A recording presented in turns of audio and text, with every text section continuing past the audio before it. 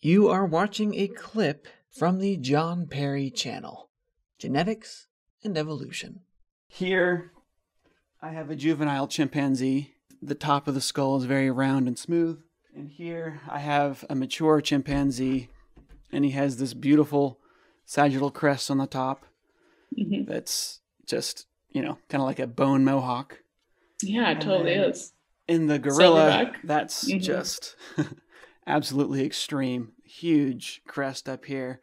And in both of these animals, in chimps and gorillas, that does not exist when they're young. In fact, I've got this here is a baby gorilla, and his skull is shaped just like a human's, actually.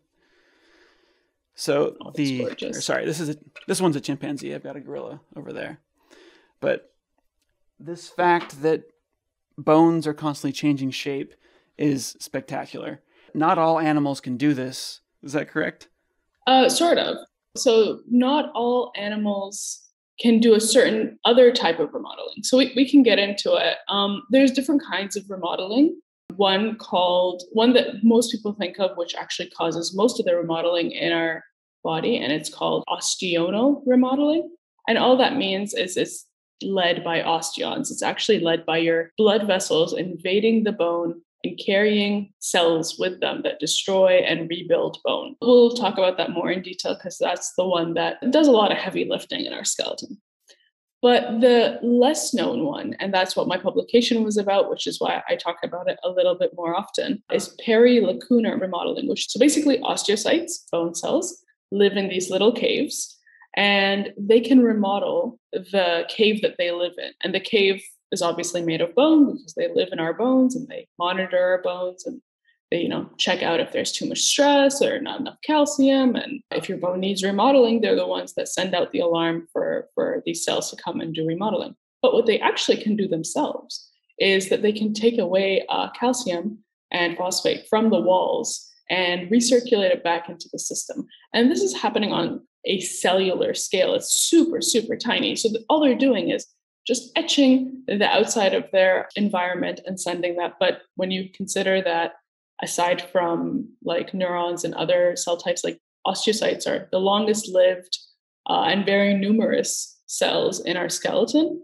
it does have an impact on your metabolism. So that's one type of remodeling.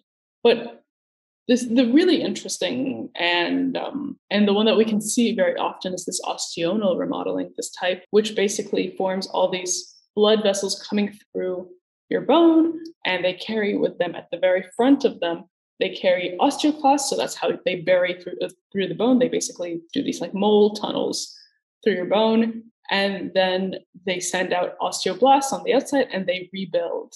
And that's how you end up remodeling old bones. So say you had an old wall, they tunnel through that old wall and then rebuild on their way out. And they do it in like a really interesting like zipper motion. So you're open it like it's open on one side and they start to close it off as they go along. So wow. Yeah, and that's how we basically get a new skeleton every 7 to 10 years until you're like 25 or something along those lines. And it depends on the type of bone. And it's just continuously recycling, continuously renewing. One of your questions is, how do you get, crests on one animal and not the other, or over ontogeny as they're growing up?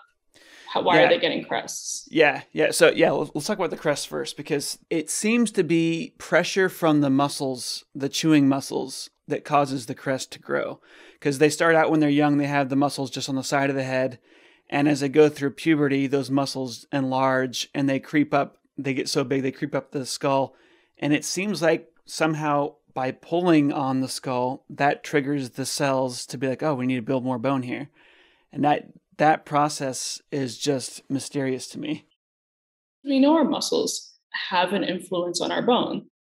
That's why, if you work out, you get denser bones. If you go to space and you're not using your muscles against your bone as much, you get less dense bones. So we know that the two talk to each other. What you're looking at in that crest is a muscle attachment site. And it's known that muscle attachment sites will get more robust based on pressure. So kind of like you said, they're not exactly pushing up the bone and they're not exactly pulling at the bone. But what they're doing is, even if you have like the tiniest little crest, and you have a little bit of muscle that's attached to it. As the muscle is working, flexing and loosening up and flexing and loosening up, it actually puts pressure on the periosteum there, the thin layer that covers all our bones and has the living cells in it. And that tells the bone, hey, this is an important spot, make it bigger, make it rougher so we can attach more things. So that's how you get some of those crazy crests on those primates, but it's also how you get really intense attachment sites on arms and legs and stuff in fossils. And that's how we reconstruct the musculature of extinct animals. We follow these rugose areas, these areas that are bumpy and lumpy. And that's how we know, okay, this is bumpy and lumpy because a muscle pulled on it a whole lot. So now we know that must connect to something here, and that must connect to something here. So it's a good question because muscle attachment sites are incredibly important. Yeah. If you were looking at a human skeleton, could you tell if the person was a weightlifter versus, regular Joe? Would that actually show up? It would. It definitely would. Would I be able to tell? You probably want to talk to a anthropologist, just because I'm not as familiar with human anatomy. But yes, you definitely can. There's even papers that they look at skeletons of people from medieval times and look at the robustness of the ephemera, the leg bones, and how thick the cortical bone is, and they can tell, okay, this person was working hard labor. That, corresponds with the type of burial we found them in. And that kind of stuff does show up in your bones. Our skeletons record our lives. I read a paper a long time ago, years ago. They found a broken bone that had healed on a human. And there was a certain structure in the face that made it look like for years they had this painful, wincing expression on their face that could actually showed up in the bones.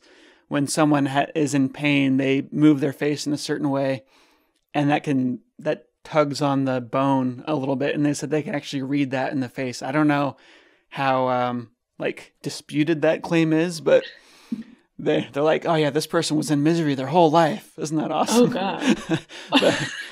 I mean, that's ancient osteology for you. I kind of say the same thing a lot about animals. I'm like, oh, look at this pathology I found. It's so cool. This animal lived its whole life. And then you realize you're like, not the nicest thing. But I don't know about that particular paper, especially because in the face, the human face, a lot of the muscles are so fine.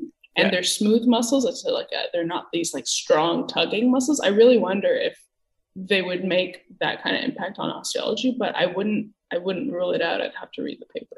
But that sounds really cool. So after my conversation with Yara, I looked this up. It turns out that I did not read about this in a paper. I watched it in a Nova documentary on PBS, and scientists do not agree. You can't actually tell someone's facial expressions, unfortunately, based on their skull. But in the Nova special, they did think you could, and they said this. They say, in the case of Kennewick Man, evidence for severe injuries suggested that the man lived many of his 40-plus years in frequent, if not chronic pain. He had a bunch of broken bones. He had indications that he got stabbed with a spear, all sorts of stuff. Prominent muscle markings above the chin and beneath the eye sockets confirmed this, revealing a face held in an expression of determined endurance. For this reason, our approximation shows the weariness of a middle-aged man in perpetual discomfort. That's a pretty cool sculpture.